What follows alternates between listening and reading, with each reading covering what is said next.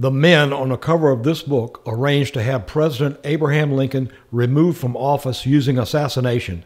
These very same men also investigated his murder and conducted the conspiracy trial, covering up their involvement in the plot to kill the president. Mainstream historians still claim their involvement is only a conspiracy theory and will always be nothing more than an unsolved mystery. My purpose is not to argue whether those men plotted Lincoln's murder, but to reveal their involvement in cover-up was uncovered by the FBI in 1977.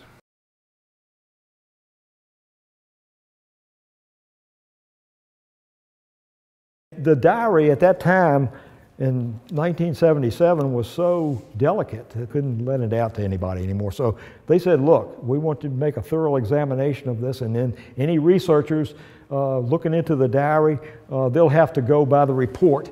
The diary is being closed off to the public forever. It'll never be available for analysis again. And that's all in my report. I explain the whole thing, and I got the documents to it.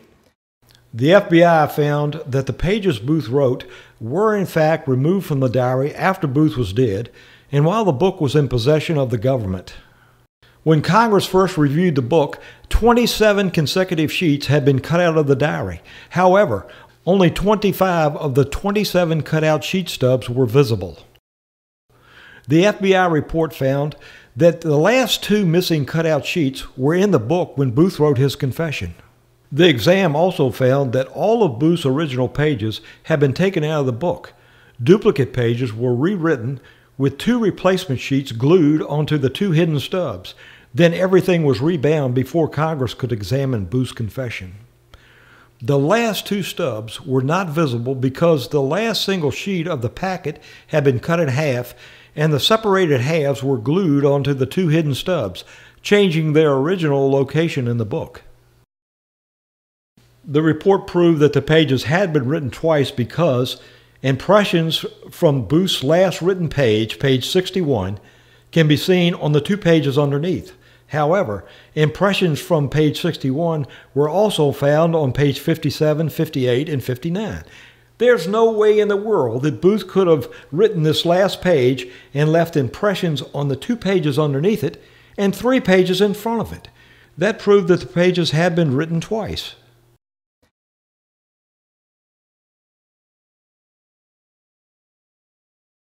I mean, I've discovered this thing, and this is just a microcosm of what I've got. I've got a manuscript now that is bigger than this book, that spans this story way beyond what I've just told you. I would like to get with a publishing company and show them the story that I have and the documentation that I've got. I've collected a library full of stuff that's out there that nobody has ever looked at or picked up.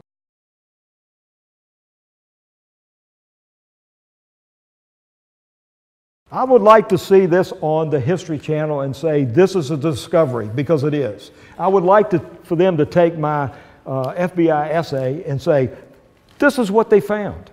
And Don Thomas is the first one to say it. That's what I want. I want to get credit for this because people are stealing this from me now. There are already 2 copycat books about this, and they're trying to distort it. And that's one thing that these people did to hide this thing. They're the ones who do all the conspiracy theories, the wild stories and stuff, and they do that just to dilute the whole story and make everybody think, well, it's just conspiracy. And that's kind of the way my book has been taken.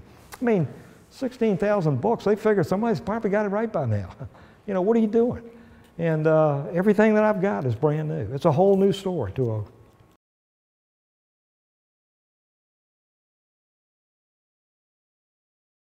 I've seen all the conspiracy theories about the mummy, and all those things sound so real, but when you do the research on these, there's nothing. There's all this. So it's like Neff. Bill O'Reilly used him, and the diary by Lafayette Baker's wife, and the lock of hair and the splinter in his arm, and all that stuff. I couldn't find any evidence to substantiate that at all. Those are conspiracy theories put out there that sound really good and interesting and catch people's eye, but they're smoke screens to hide this truth, this real truth right here. And this cannot be hidden. And there's nobody that can come here and say, well, no, that's not true. It's right here. It's right here. It's right in the National Archives. These are the documents. These are the actual images, the handwritten letters. You can't take that back. You can't stop that. This stuff is out there. So this is what I made my book from.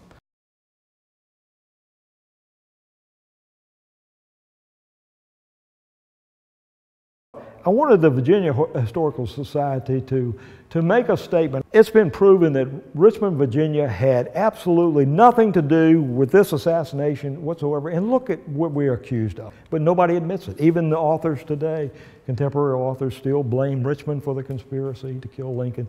And they had absolutely nothing to do with it at all.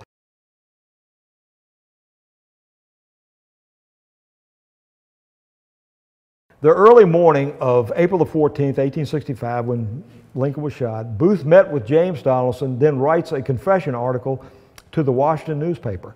The article was destroyed, so he wrote the confession in his diary, and the diary pages were destroyed. So here it is on the 14th.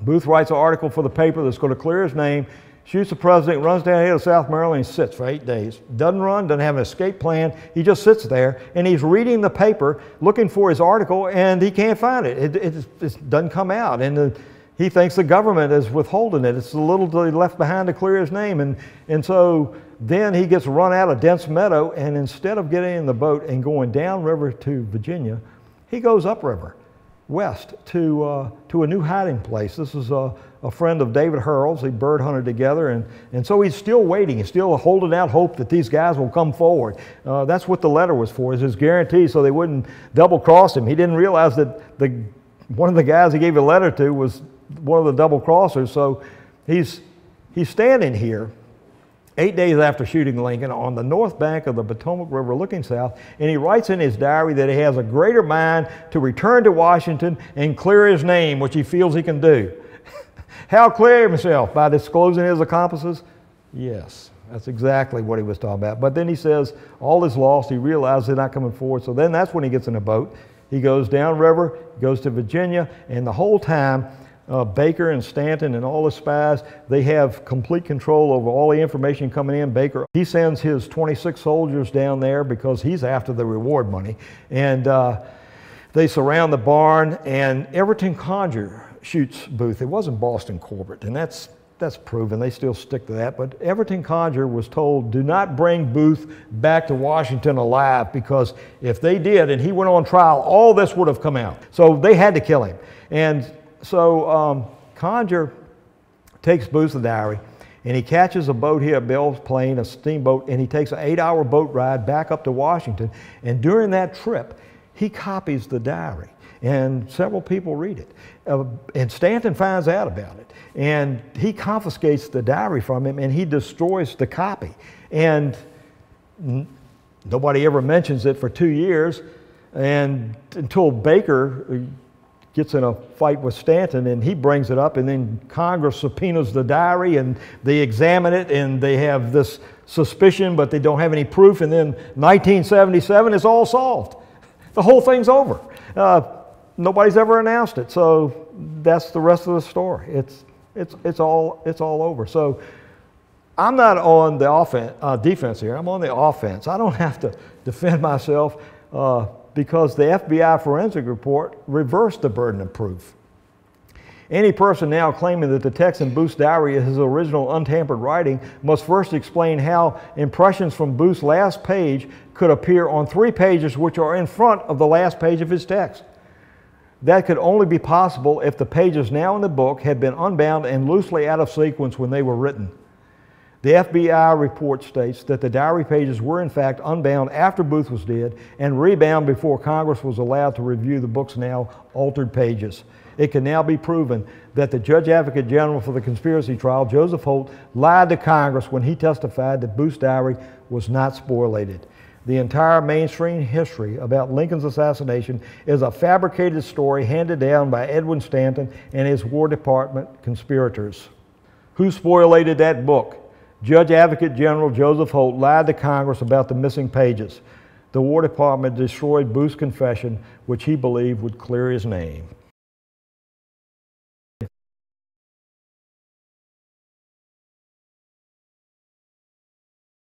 It was a diabolical plot by a lot of powerful people, a lot of people that knew the story, or nobody knew the whole story, but they knew little parts of it. And who do you tell?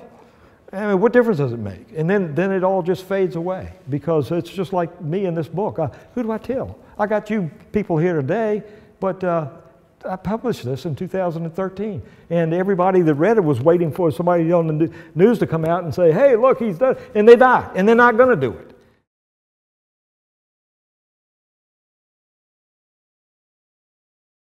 Why the resistance? Because I'm the only one to profit from this.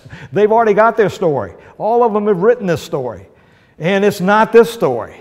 And this story makes every one of those books in Ford's Theater obsolete. Publishing companies don't have this book. I published this myself because they wouldn't publish me. And I wrote it myself because I couldn't get any scholars to write it, because they would lose their job. They wouldn't be head of a history department. They wouldn't get published again. If they said that the men on the cover of this book killed Lincoln, no, we're not going to change our history like that. So I had to do it like this. I'm the only guy that could have done it. I came in under the radar.